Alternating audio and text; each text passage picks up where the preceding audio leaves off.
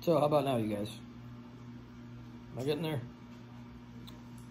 Because I'm not kidding about who I am, and I'm certainly not kidding that Lucifer, aka the devil and or Satan, has been gone from this world for exactly 1 year today. August 3rd of 2020, he left. And the reason why he left is because he was unable to end my life. He showed himself to me, tried to choke me out, I laughed in his face, and then dismantled his entire operation right in front of his face, and he turned around and left. Now, the only thing I have to show you guys right now is I have a band right here, goes all the way across my neck, that Lucifer and none of his little army of demon shitheads were able to cause any damage within that band. When they put the burn marks on my skin, there was a red mark up above and red marks below, but nothing on this band right here. And this is right where he tried to choke me, and he got nowhere, did nothing to me at all. So he knew there was no stopping me. And then the rest of his shadow army, they knew exactly who I am, and they know I was absolutely serious about them spending the rest of eternity inside of a brainless jellyfish at the bottom of the ocean if they did not get the hell out of here by midnight on March 8th. And they did. So there's nobody operating in the background right now. There's nobody in the background to protect these people that sold their souls or access to themselves to these demons or Lucifer. Nobody. So we should be celebrating, but we're not. The other thing that happened, the day after he left last year, on August 4th, so 1 year tomorrow, well, that random bomb got dropped in Beirut that somebody just happened to be videotaping perfectly. Well, they did that because they were trying to spook him out of wherever the hell he was. They thought he was hiding down here somewhere, and they couldn't find him. So that they dropped that random bomb to try to make him come out.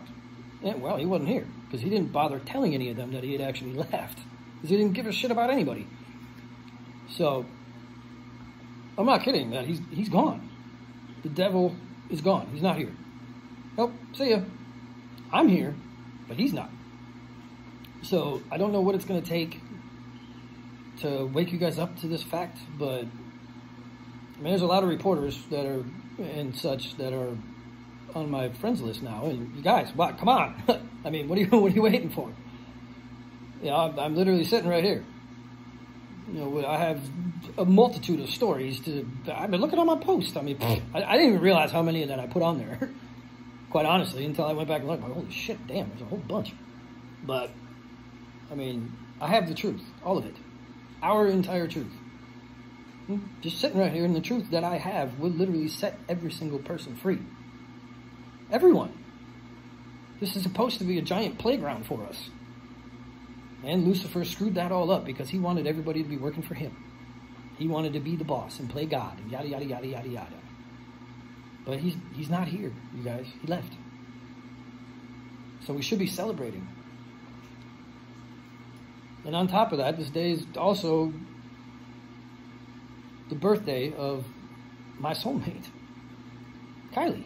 Happy birthday, by the way. So, I don't know what it's going to take for you guys to understand this, but he's not here. The demons are not here. None of them. If you think there's a demon around you, just take some colloidal silver. Bye. See ya. That's the weapon.